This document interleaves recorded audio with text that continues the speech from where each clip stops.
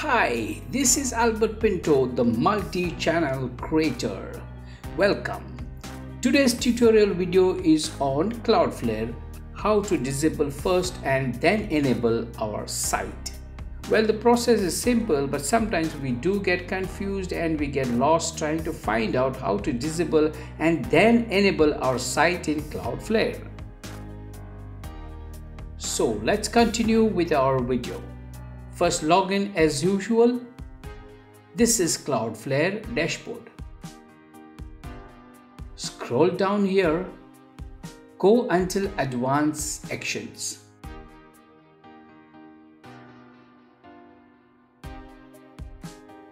Click. Here you will be asked a question whether you really want to pause because your site will no longer be protected. Here they are suggesting an alternative mode instead, that is development mode, which will also preserve security and protection. So here we press continue.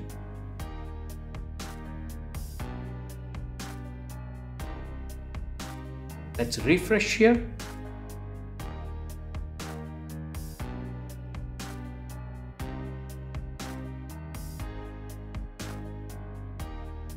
Your site is paused. And to enable it, next time when you log in, you'll be coming directly to this location and not going back to Advanced Actions. Just click on Enable. Now let's refresh.